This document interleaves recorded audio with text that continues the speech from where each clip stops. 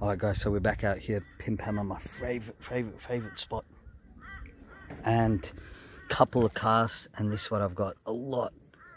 Bony brim mostly, but some mullet in there as well. We're going to see how we go.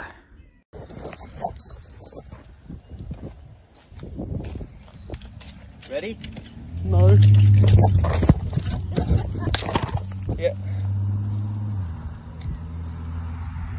It's going to be green. He's right here though. Let's just see what it is. Shark. Oh, it's a shark. Sharks the whole time.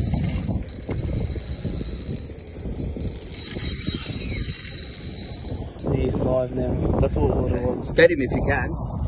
Your net. Tucker. Yeah. It's a He, shark. he might do a runaway. Yeah, it's a bull shark.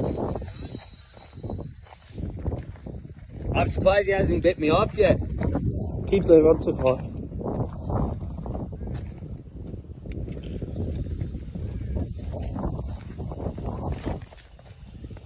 I reckon the other one was a bull shark. Yeah.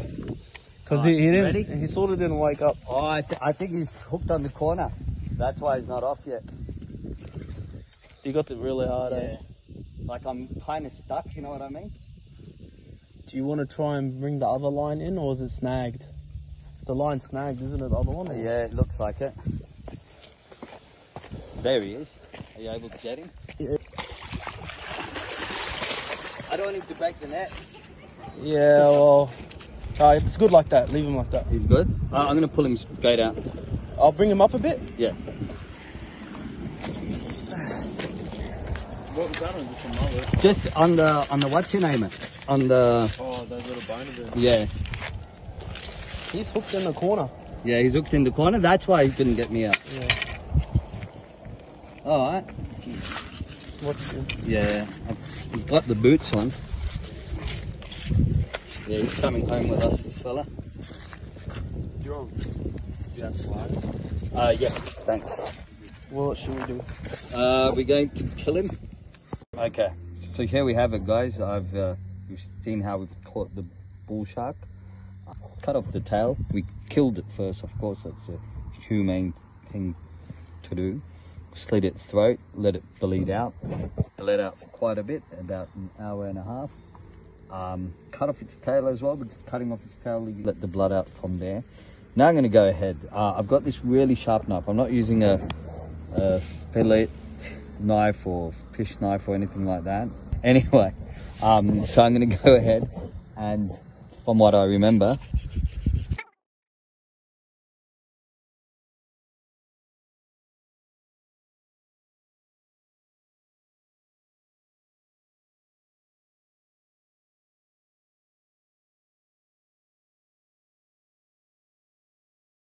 all the way through, so that in one go, so everything basically comes out.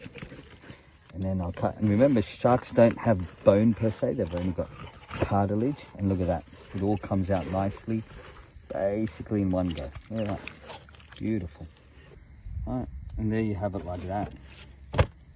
Okay, so that's what you have. Basically, you have just the torso of it. The next part, what we're going to do is that we're going to chop this fella in half. We're going to go straight down the back of him, and we're going to make it in two parts. So I'm just going to find his backbone over there.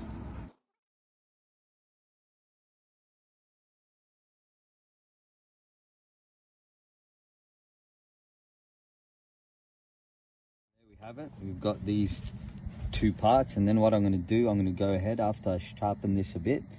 I'm going to go ahead and I'm going to skin it out.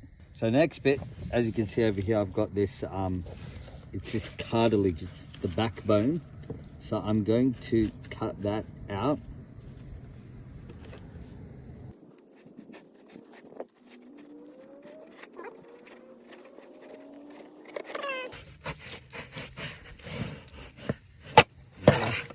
As you can see that, that's the whole backbone out. Okay, now comes the most annoying and difficult part of it, and that's trying to skin it without. Do it in section.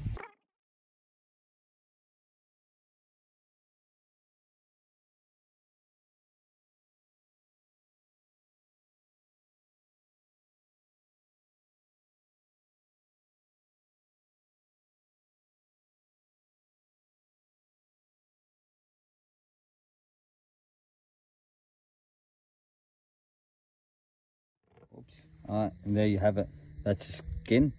As I said, it's not the best skinning jobs around, but it's enough. Missed a lot of that bloodline, which is good. Yeah. As well, yeah. That's what you end up with, and obviously we're going to clean that up.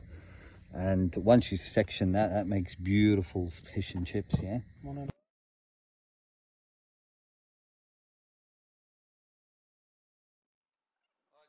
So, as you saw us the other day, we caught the bull shark, and we had it in the freezer for about a week, a little over a week. And as you can see, the fillets over there are beautiful. There is no smell to it, unlike when we caught it. It usually has a smell to it. That's why you need to freeze it for a while. So what I'm going to do today, I'm going to make a batter, beautiful light batter, and then to go with that I'm going to make a sauce, which is a secret of a friend of mine, and we'll tell you how it goes. Alright, so as my oil is getting along underway, I'm going to cut these up into small parts, relatively small parts, so say like that. And as you notice with shark, it's beautiful. You get thick-ish fillets, white, firm, no bones or anything like that, because as you all know already, sharks do not have any bones, they have cartilage. So I'm just going to go ahead and trim that off. So I want to trim any off-looking meat and anything that's too dark, because that will have a strong flavour. So that over there, you can see it's slightly darkish meat. So I'm going to go ahead, I'm going to trim that. Next I'm going to make the batter. For the batter, I'm going to be using cold water. In addition to cold water, I'm also going to be putting in some ice. So I want the batter. One of the secrets to a good crispy batter is to keep the batter really, really cold. And so that's what I'm going to do. The ingredients for the batter is quite simple. All I have is self-raising flour. I've got vinegar as well. This was white vinegar. And I've got salt and pepper. So I'm going to show you how, and obviously you're going to need water for that. You need very, very cold water, as cold as you can get, and that is how I will be making the batter. Go ahead and make my batter. So I'm going to add my flour in. That should be about enough. Then I'm going to add in some salt and pepper. Alright. So that's enough salt. I'm going to add some pepper as well. And this is all to taste. So obviously you can change it up as you like. Alright, so that's some pepper in there. And then we're going to add in our cold water. Now, the key to a batter, good batter, is that you want it to be nice and runny. Right, then I'm going to add in my vinegar. Now, add a little bit more water. Remember, I don't have a whole lot of fish. This should be enough. I just want it to, I just want it to run like this. And remember, you can always add in more flour if need be. So I'm going to add in my vinegar, and you'd want to work at 9 parts water, 1 part vinegar. So that should be fine. Okay.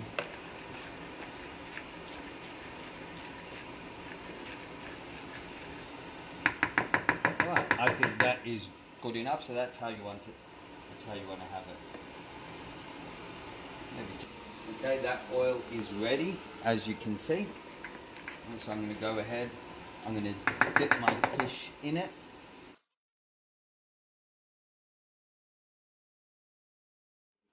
That's how you want it, right? You don't want it too heavily battered.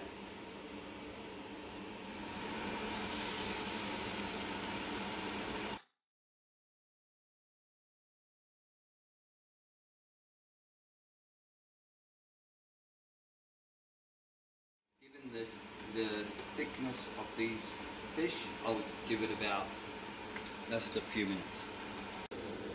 Okay, so it's been in for a few minutes now. As you can see, they're turning up beautiful gold, and I can already feel that they're crispy, and this is what you want. And it's at this point that you want to pull them out and into colander if you have one. If not, you can just put it straight onto some paper. Drain off as much oil as you can.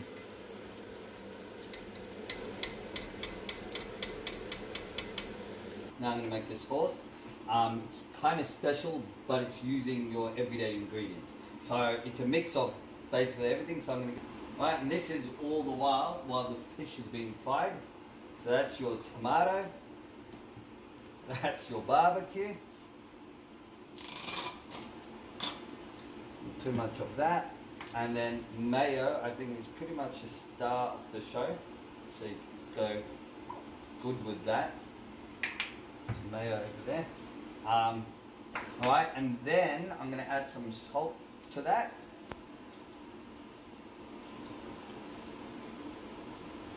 Just a little salt. I'm going to add some pepper once again to that.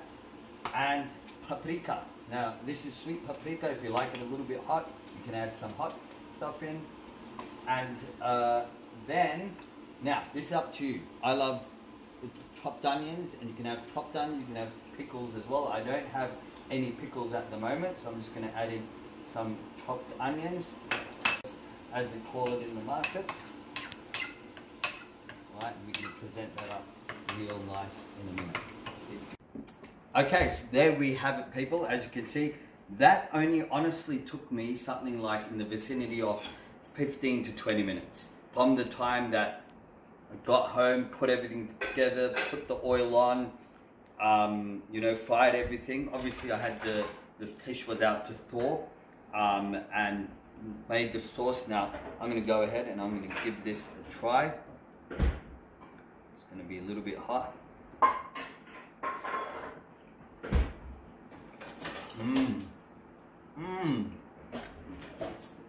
That is so good. Not lying. I'm not saying that because it's my recipe. Not actually mine, a friend of mine, Selim. Shout out to him. He's the one that's actually in the video. He was there when I caught the shark. And he took half the shark. That was half the shark, by the way. That was half the shark, and this is half the shark. But that there is beautiful.